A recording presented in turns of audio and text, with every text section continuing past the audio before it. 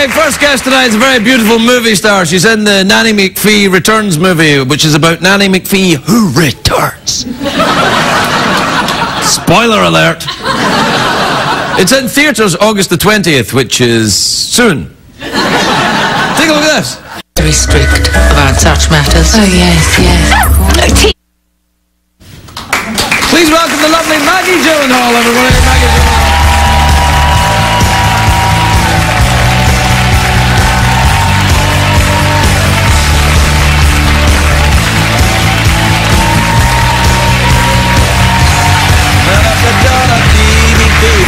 Welcome, Maggie. Thank you. How very lovely to see you. I'm very excited about this film because my friend Emma is in it, and she was there. That was her. That was her. Emma Thompson. She's here tomorrow night. She told me. She told me she was going to tell me a story about you, but then we couldn't catch up in time. I wonder what. It might be something rude. I had that feeling. Yes. Well, you mustn't believe all the stories you hear about the enormous endowment. It's just a rumor that I started. I was wondering if Yes. if I could have your sexy fireman calendar.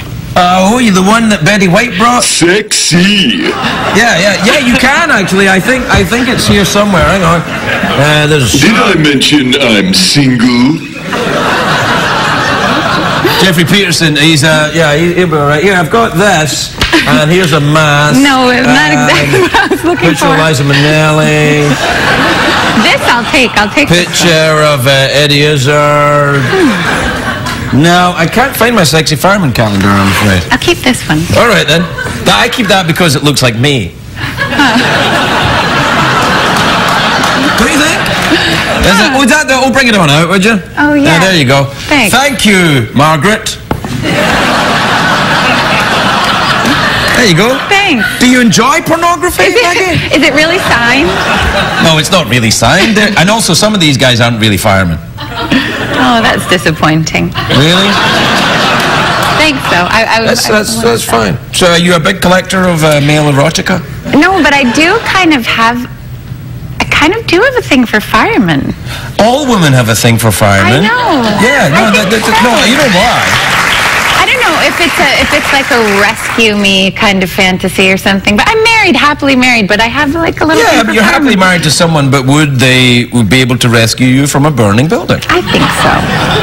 I think so. But you can look at firemen. It's okay, right? In a calendar. Sure, or on a website, should we talk about? I feel like this is verging really far from the topic of the children's movie that I'm making. Well, that is true. So, do you have sexy firemen in the Nanny McPhee movie? Absolutely not. I like the first Nanny McPhee movie. It's very good. I did too. And I think that ours is better. Oh, wow, that's fighting words. Did you make it over in England? We did. I'm sorry, my voice went high there. I was thinking about the sexy fireman calendar. We did. We made it. Where in England? In London? In London and Oxfordshire. I used to live in London, you know. But you're Scottish. Yes, sadly. And American now. So American too. Yeah, I got my tattoo. Did you get yours? No. Oh, you have the broken snake. Oh yeah, I got the broken snake, and then I've got this tattoo here as well. Do you have any tattoos? No, not a one. Would you ever think about getting tattoos? I have been thinking about tattooing Mrs. Sarsgaard in the small of my back. But presumably your husband, Mr. Sarsgaard, will be the only one that see it, and he already knows. Yeah, but I felt like that would be like a great gift for him. Get him a hat. A Mrs. Sarsgaard hat? Mrs. Sarsgaard. I don't know if that would have the same effect. You know? No, I think that would be rather nice, actually. Yes, you should have yourself inked. I don't know. I've been thinking about it. I kind of thought someone gave me as a wedding gift a tattoo that said Mrs. Sarsgaard, and I thought on the small of my back that'd be pretty hot. You mean they sort of drew a tattoo. Oh, right. You know, See, they didn't actually take some human skin and. No. It's like you had a serial killer come to your wedding. Put the lotion in the basket. Congratulations. That would be kind of creepy, wouldn't it? That would be very creepy. Put the lotion on it still. I like doing that. I don't know why. You can do it again if you want. No, like that. All right. So you were in London. I love London because I like I like the Indian food in London. Yeah, someone was telling me that about you. I didn't have Indian food at the right places, but I'd never had great Indian food, but I love London. You did have good Indian food in London? No. You want to go Le Porte des Indes. Did you go there? No. Well, that's where you go. It's French for the door to India, and that's because in India, that's where the curry started, you know. Indian food started in India. Okay, the door to India. The Porte des Indes is very, very nice. Okay. Yeah, it's a very, very pleasant place. I love London. I've shot, my husband shot a movie there, and I've shot 2. I'm going to shoot another one there in the fall. Really? Did you have a house over there? No, but I love it. Although, there are those kind of language things which kind of really can get you in trouble. I know. Yeah. Did you say Fanny? I love that one. Yeah, no, because you can say Fanny anything you Fanny like. Pack. Fanny Pack. I know a girl named Fanny Singer. Yeah. I mean, I think, I don't know how she'd do over there. But over there, Fanny is a rude word for a vagina. Yeah, no, this is the one that happened to me. On a movie set here, they call it a touch-up if they if they fix your makeup, and everyone just says that all the time. But there they call it checks. Checks. Can someone do checks on Maggie? And that means, to fix my makeup. Touch you up, yeah. And I didn't want to say checks because I thought I would sound really pretentious and I should just talk like an American person. But it turns out that to touch you up means to fool around, So I was saying, can someone touch me up? Is there someone? Yeah, the American girl wants someone to pat her on the fanny. That'd be nice. So where do you live then if you don't live in London? Do you live in the United States? I live in Brooklyn. Oh, Brooklyn, that's in America. That's right. Yeah. That's very nice there, yeah. Yeah. I haven't been to Brooklyn in years. It's gone all posh now, hasn't it? It's nice there, yeah. My mom grew up in Brooklyn, actually. Did she really? Yeah. You don't sound like you're from Brooklyn. No, I grew up here in California. Really? Yeah. Which part? The Valley?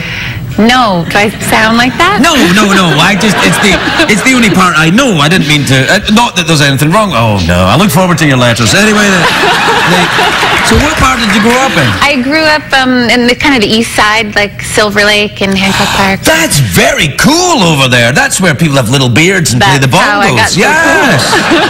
But I haven't been living here in years. I moved to New York when I was 17, and I've been there since then. And I was born in New York. Really? Yeah. Whereabouts? What are you doing? Hey. What are you doing? Being born requires very little skill. But I have also birthed someone who was born in New York, which required a lot more Actually, having a baby is admirable. Just being born, come on, we've all done it. What age is your child? What age is she? She's almost 4. Oh, that's adorable. You got her a gun or anything yet? Have I gotten her a gun? No, but it's interesting, I think, how that just comes up. She said to me, I'm interested in guns, she said. Good to know your kid's a little American. You got a little American in that. That must be reassuring. I think she has a couple kids in her class who've been, playing. Well, that worries me, actually, the idea of kids playing with it. Yeah. They do, though. I don't know where it comes from. I mean, we're pretty hippie, She's not going to be having any guns, but it comes up. Do you eat a lot of vegetables? I do. I eat a lot of vegetables. Do you eat exclusively vegetables? Not exclusively, no. I see. So you're a meat eater? I'm a meat eater. I'm waiting for where this is going. No. That means something completely different in Britain. That's all I mean. Again, this is a children's movie. Yeah, no, I'm sorry. Absolutely. You're absolutely right. And a very good children's movie, the last one was, and this is the sequel to it. So it's great. It really is. It really is. I mean, it's kind of a... I've been starting to watch kids' movies because my daughter's 4. I do that all the time. Huh? You have children? Yeah. Why? Why wouldn't I have children? I was just a little concerned.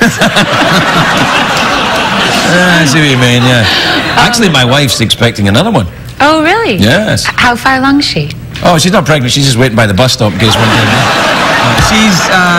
She's about 15, 16 weeks. 15, 16 weeks. Yeah, Oh, so she's past the first trimester. Yeah. How's she feeling? Great. In no way short-tempered.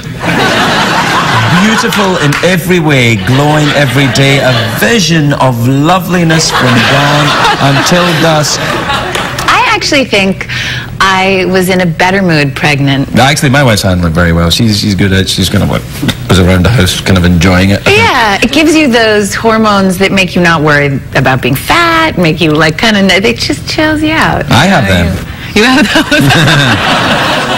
Fancy an awkward pause? Yeah. All right. Sometimes when we have the very good actors on, we do an awkward pause. Oh. Yeah. And then come in close on me? Yeah, if you want, yeah.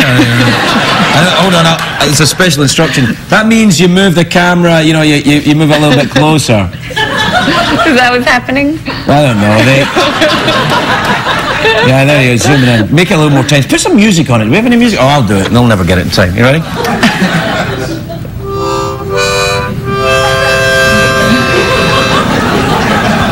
Going very slowly closer to us, huh? Nice to see you again, Fanny.